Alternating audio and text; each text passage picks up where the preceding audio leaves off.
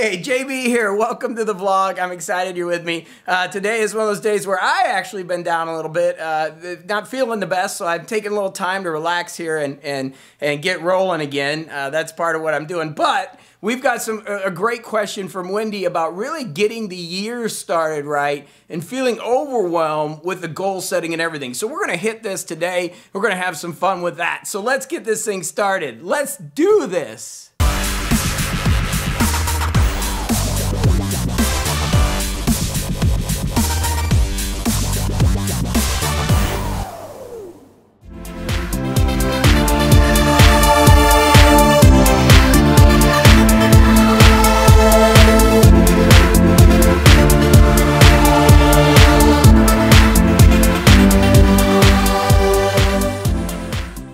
Okay, welcome back. We're in the office, we're rocking, and we're going to answer a question from Wendy. And as always, if you want to leave me questions, that's awesome. I'm trying to do a lot of content here every day, putting this energy out there. More and more people are watching, which is cool. Thank you. We're going to keep doing it, but questions help me build content, especially when I'm not out running around and doing things and putting a bunch of video together like today when I was a little bit under the weather.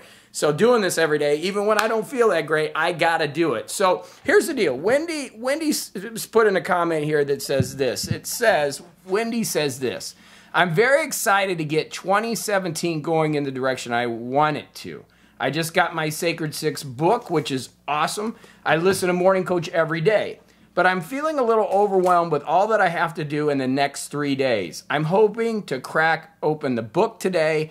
But if you had to give a quick and dirty to-do list, what would it be? Would it be get a journal, write down goals and the whys behind them, and start tracking, fill in the rest as I go? So that is a great question. I think there's a lot of us that, we get kind of stuck in, what is the first thing that we need to do, especially when it comes to this New Year's preparation. So ultimately, when you're doing the right thing, reading this book is the first step. That's going to give you the plan, the outline, to really get focused in on what you need to. It's going to tell you step by step. But that's the first thing that's really good. And listen to Morning Coach. Every day, start your day off. You're doing the things you need to do. Now, as far as planning goes, what I would like you to do is start off by understanding what your mission is going to be. And as you read in the book, the mission is the next life experience that you want to experience, because we're going to build around that. Now, I will tell you this.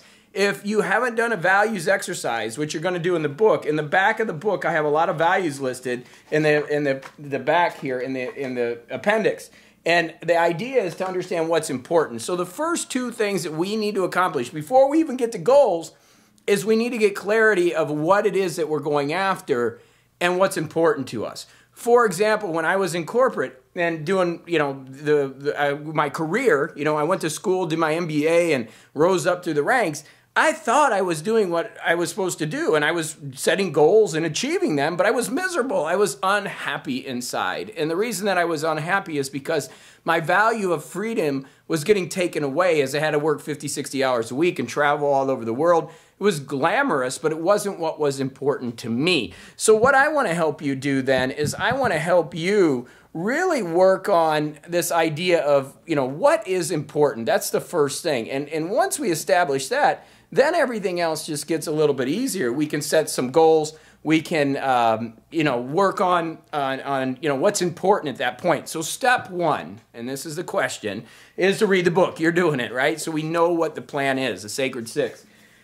Step two is let's identify a mission. What are we going to go after this year? What's really important? And it can change, okay? So it's fine, but it is the overall plan that we're going to be working with. Let's get some values in place so we understand what those values are, what's important to you. Then we're going to set some goals. So that's a great place to get your journal, and you can, as you know, I use a moleskin, and, and the reason I do that is if you write with a pencil, you write from your heart. If you write on a computer, you're writing from your mind. So depending on what you're trying to accomplish, a lot of times writing on the computer is good because it's coming from your mind. But if you want to connect to your heart, make sure you write with your pencil. Get a journal. Write in the mission, write in the values. We're working on our journal, so you'll be able to purchase one from us soon, the Sacred 6, which is cool. But right now we don't have it, so you got to kind of make your own. And then we want to start getting the goals in place. So I do agree that having the goals and the whys are the most important thing. In fact, as you know from listening to Morning Coach, the why is probably the most important thing. But until we understand what that next experience is going to be and what's going to be important, this is where it breaks down, and this is where most people get stuck, because they start setting goals that they think are going to bring them happiness, just like I did most of my life. And when they don't find the happiness, they actually get miserable and they just feel frustrated. And they're like, I'm hitting my goals. What's going on? This stuff isn't working. But the truth is, they haven't sat down and thought about, what is my mission? What is the next experience that I really want to accomplish? And then not only that, what is important to me? What are the values that I hold dear to myself that are really important to me at this point? Then we can start setting the goals, but we can't skip that process. Again, when you're starting the book, so you're going to read all about that. It's really critical in the first chapter, but don't feel overwhelmed. Look, this is your life. And as I say in the book, you know, a lot of people spend, I mean, literally years planning their wedding, right? Years. They want the perfect dress. They want to have the perfect, and that's cool. I'm totally cool with that, right? But here's the issue. Most people don't plan any time on their life. So don't be overwhelmed. It's totally cool. Look, if you know, think about this as your life. This is forever.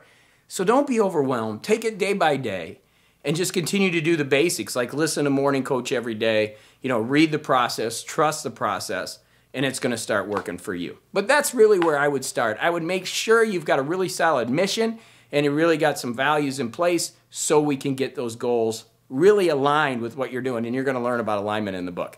Okay, awesome. Thank you so much, Wendy, for that question. If you have questions for me, please put them in the comments. I'd love to hear from you, or you can email me at info@morningcoach.com, and make sure you're listening to morningcoach.com. Just go over to Morning Coach. You can find out all about that at morningcoach.com, but I'm excited. I'm going to go relax a little bit here, kind of get through this little cold that I got or whatever it is. I never really get unhealthy. I'm just feeling a little tired, so I'm just...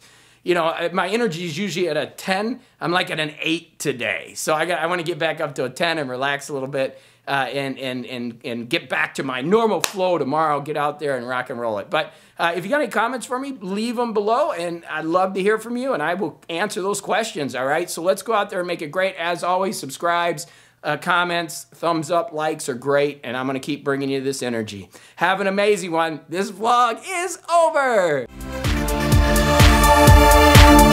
We'll be right back.